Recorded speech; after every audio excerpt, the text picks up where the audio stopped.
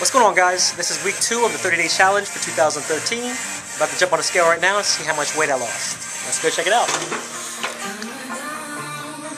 Alright, so it looks like at 182. Looks like I lost 2 pounds in a week. This is the week 2 for 2013, so here are my shots. So hopefully you guys are working on yours. So here's the front shot, side shot, back shot, side shot, and the front shot. So hopefully you guys are seeing your results, just like I'm seeing mine. So let's keep working, let's keep pushing. I just want to take a few seconds to answer some of people's questions about what my workout routine's like. My workout routine consists of a lot of drinking water. I don't really drink that much soda or anything like that, no sugary sweets or anything like that.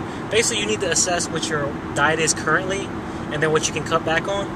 So right now, I'm just drinking mostly just water. I don't really drink too many sugary things. I don't really eat too many fatty foods. And that's just my normal day-to-day. Now, if you want to increase your metabolism, I know a lot of people know about this, but I'm going to say it again.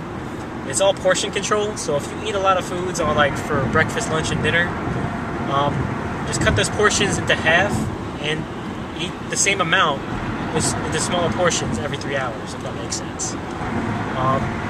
That's going to increase your metabolism. That way your body knows when the next meal is coming, and it's going to help you start losing weight quicker and also give you a lot more energy throughout the day. So it's definitely going to help you out, okay? If you have any questions, feel free to send me a message or hit me up on Facebook or on my fan page.